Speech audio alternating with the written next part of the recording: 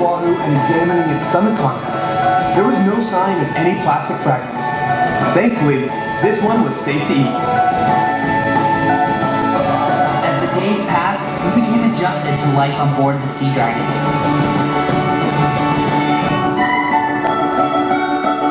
The living quarters were tight, and we kept busy on constantly rotating ships to keep the research going day and night.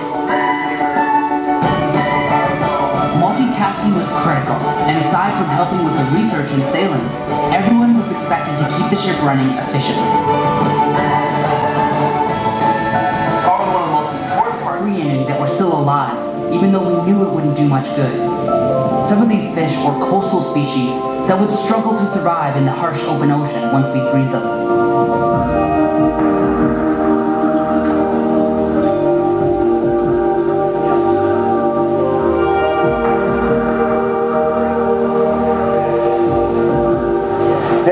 Hundreds of small bits of plastic stuck in this bolus. Yeah, so just this one netball's caught more microfragments than we have in probably all of our trawls so far. 35 different species of marine life were living within the netball, including several types of crabs, shrimp, worms, and fish. We had stumbled upon an entire floating ecosystem. We have to understand that what we do on land has an impact. So if that little cat gets washed out to sea, it will take 2 to 3 years for it to biodegrade. Microbes in the environment will eat the plastic away and it will go back to nature. It's different from regular plastic, whereas you know they photodegrade, so they never really go away. Bioplastics have tremendous potential, but as we sat down in front of a pile of debris collected during our voyage, we wondered what else can be done to slow down the flow of plastic into our oceans. Can we recycle our way out of the problem?